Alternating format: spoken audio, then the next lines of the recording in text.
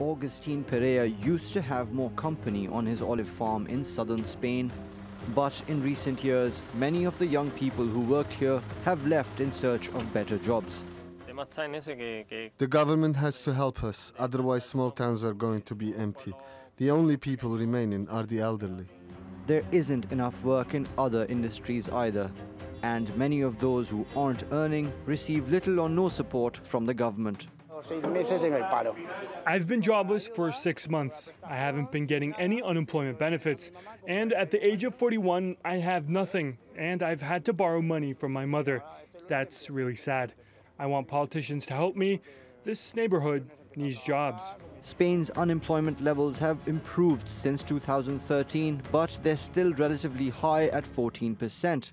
That's twice as much as the 7% average for the Eurozone. Youth unemployment in Spain is even higher at 33%.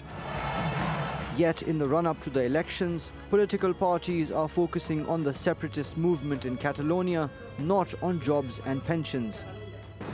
They talk a lot about Catalonia, but they don't talk about what really interests the people: education, health, transport, and support for the elderly. Analysts say the incoming government will have to hike taxes and implement austerity measures like pension cuts and layoffs to bring down debt levels. Spain's debt-to-GDP ratio is at 98%, one of the highest in the Eurozone. And that may be why many politicians don't want to talk about the economy. But far-right candidates are gaining popularity by blaming immigrants for taking jobs from locals. We need people to work here, but we don't need illegal workers and delinquents. Recent surveys show no party is likely to win an outright majority. Given the deep divisions, forming a coalition government could take weeks, if not months. And that means state support for pensioners, farmers and unemployed people won't come anytime soon. Mobin Nasir, TRT World. Let's get more on this now from Daniel Lacalle, who joins us from Madrid. He's the chief economist at Tressis and also a candidate for the former governing People's Party. Welcome back to the program, Daniel. Even though Spain's economy is slowing down, the current outlook does seem quite positive. The European Commission is forecasting growth of around 2% this year. How would you describe Spain's current economic situation? Well, thank you very much for having me on the show. The economic situation is that of a more severe slowdown than was initially expected. If you look, for example, at today's job report, today's numbers of unemployment, it is quite disheartening that the unemployment is back, rising back again. It is also quite a concern that youth unemployment, female unemployment is going up after the wrong policies of the last 3 months, in which the governing party, the Socialist Party, decided to massively hike taxes on job creation. So I think that the outlook of the economy is yes, it is likely that the economy might continue to grow. It has quite a bit of tailwind.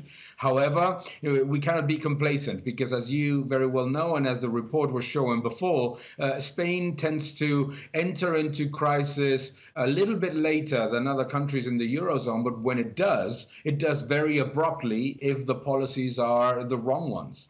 Now, as well as a chief economist, you're also running as a candidate for the People's Party. You've been touted in the Spanish press as a future finance minister for the country as well. So if, say, you did take the reins at some point, what would you change about Spain's current economic policies?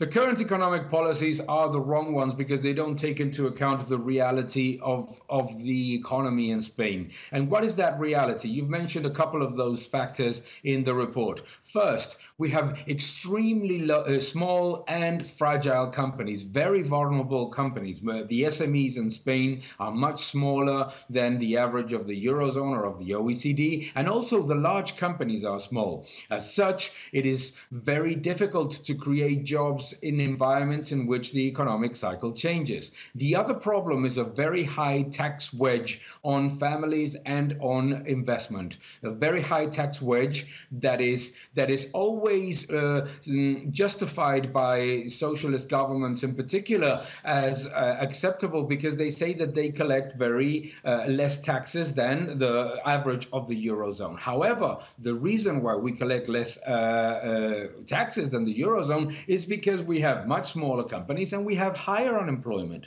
So what we need to do is tackle those two factors: the structure of the corporate, of the SMEs and labor market, and at the same time reduce taxes in order to attract investment, make the economy more dynamic, and reduce those structural problems of the Spanish economy. We have been able to do that in the past. As you said before, the economy was recovering quite strongly, but we cannot go back to the complacency of 2008 because Spain doesn't have a second chance. Now, the issue of Catalonia's independence is still very much a live one in Spain. How big of an issue was that during this election campaign? Yes, it is true that the situation of the separatist movement in Catalonia and the different proposals from some of the parties have been a key factor. And the reason why it's a key factor is because there is a very high likelihood that, as you said before, no party is going to have a clear majority. And if the Socialist Party wins, many fear that they will have to reach agreements with separatist parties that will demand levels of, let's say, unequal treatment compared to other regions that would exacerbate those differences between regions and, even worse, put even further the agenda of separatism, of secession. It is clearly an important factor because in the left and in the center-right, there is in general quite a concern that there could be some level of underground agreement between the socialists and the separatists to further the agenda of secession. Interesting. Okay, not long now until the polls open. Daniel Lacalle, thanks very much for your time.